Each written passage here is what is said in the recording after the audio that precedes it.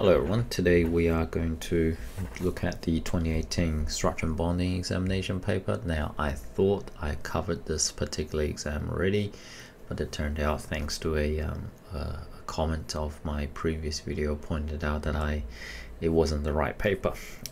Apologies, because I do record these quite late in the day and I'm definitely not a night person. My brain kind of shuts off after 11 p.m. So this is kind of like a re-upload. So I double checked, triple checked, these are the correct questions, so we are going to quickly go through these again. So again, 2.4 question 1, question by question, and this is question 1, and I will be pushing out more learning videos in the near future because the exams is in what, a couple weeks, 2-3 weeks, and once the exams are finished, I think a lot of people do enjoy watching me game. So once you're all done with the learning, and I'll start pumping out some game videos until next year, and then we'll see where that takes us. Okay, so let's have a look.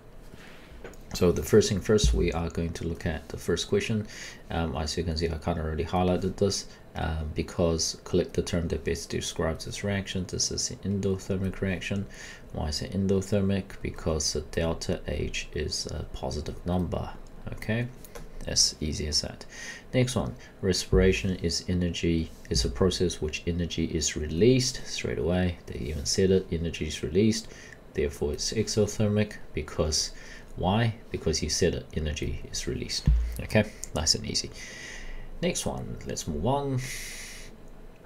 Now, water formed in the respiration reaction evaporates. So you're going from liquid to gas. Explain whether this process endothermic or exothermic. So you're going from liquid, you have a state change from liquid to gas. So you're going from particles or molecules which are quite close to each other to gas which are really far away from each other. So this must be an endothermic reaction without a doubt. Must be endothermic because you need to absorb energy. Energy must be absorbed because when you're going from a solid to liquid, or liquid to gas, or solid to gas, energy must be absorbed to overcome the intermolecular forces. Intermolecular forces between the H2O particles or H2O molecules.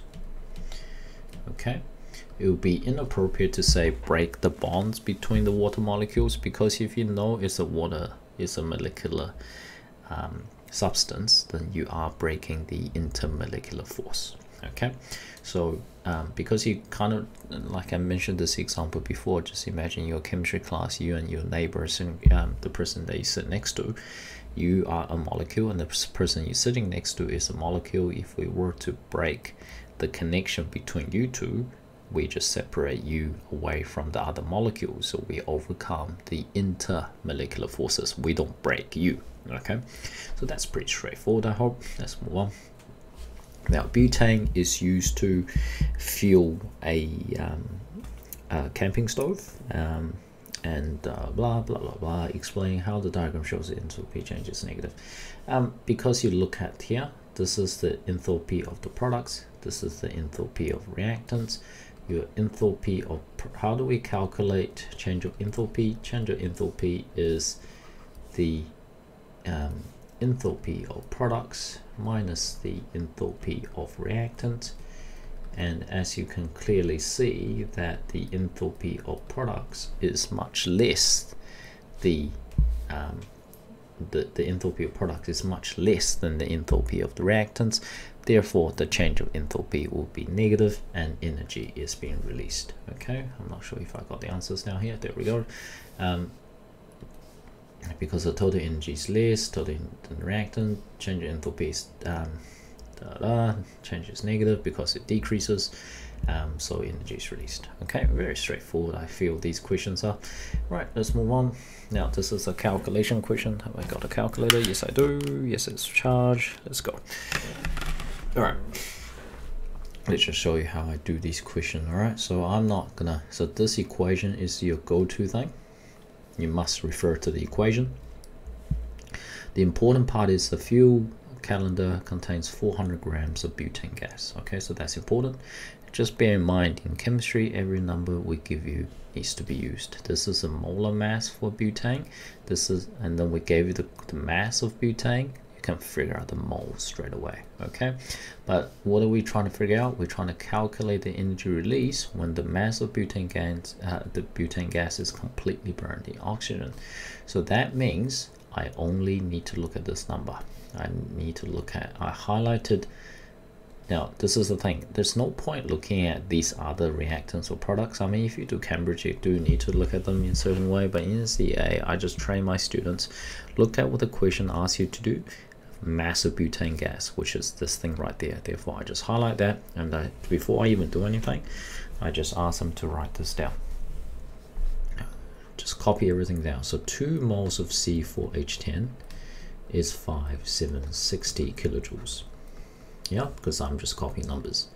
That means 1 mole of C4H10 is 5760 divided by 2, which is going to be, now I don't want to make stupid mistakes. Normally I can just do this in my head, but I'm recording this quite late at night again, so I don't want to make stupid mistakes. So 80 kilojoules. Okay, so 1 mole, this thing in between, this is mole. All right, so how many moles do I have? So I know 1 mole of C4H10 gives me that much energy. I can figure out how many moles I have. I know the mass, which is 450 grams. I know the molar mass, which is 58 grams per mole. Therefore, I can figure out how many moles I have, which is 450 divided by 58, which gives me, hopefully that's right, 7.76 moles. Round to 3SF, please. Okay, so I have 7.76 moles. 1 mole is 2880. I have 7.76 moles. How much energy did I release? Just 7.76 times 2880. Make sure you use the entire number in your calculator, not just not just 7.76. I'm using the entirety of the number that I have in my calculator. Then I will get 2234.4.8.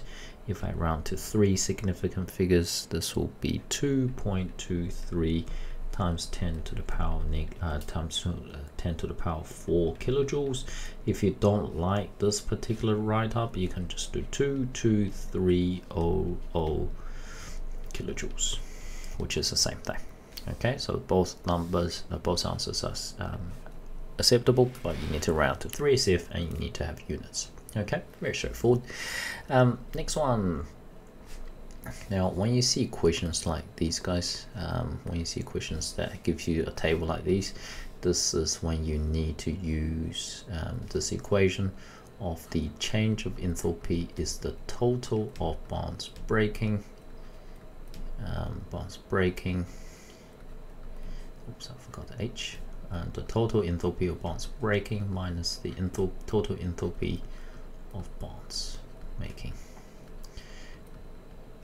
Okay, so that means the left hand side is breaking. You have to break these things first, and then you have to make these things on the right hand side. So the best way to do this is to rewrite the equation using the Lewis diagram, except you don't need to worry about the valence electrons, but you need to be able to draw them. You need to show the bonds. So what do we need to break?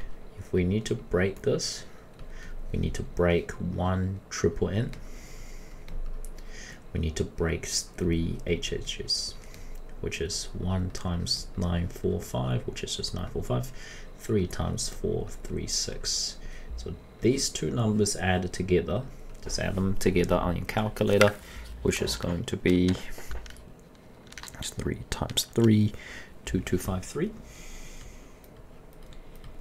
This is how much, this is the total of bonds breaking, which is that thing there.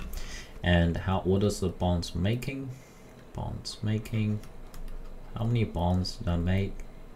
I need to make, so in each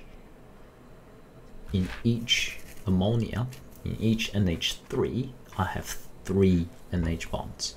So, but I have 2 ammonias, therefore I have 6 NH bonds.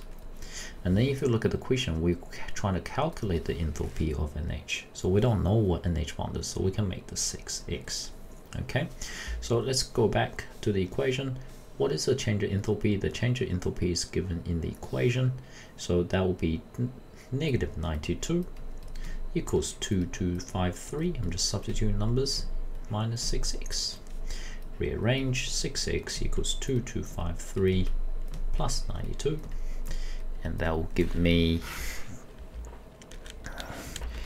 2345 kilojoules. And what is x? X equals 2345 divided by 6, and that will give you 391 kilojoules per mole. Make sure you have the rounding to 3SF as well as the correct unit. Okay, so this is a slight variation of the normal bond enthalpy questions, but some pretty standard questions all around. So like as always, hopefully you found this video helpful. And you probably noticed I do just a bit of a irrelevant thing. I never knew how to edit stuff, so if you watch my Among Us videos, I think the latest one I actually spent quite a bit of time editing. But with the learning videos, I'm sure you guys are not here for the editing, so I'm just gonna pump these out as quickly as I can. Just bear with me if I do make mistakes and things like that. Point them out in the comment section. I will attend to them. Otherwise, I'll be recording question 2 now. All right, I'll see you guys next time. Bye bye.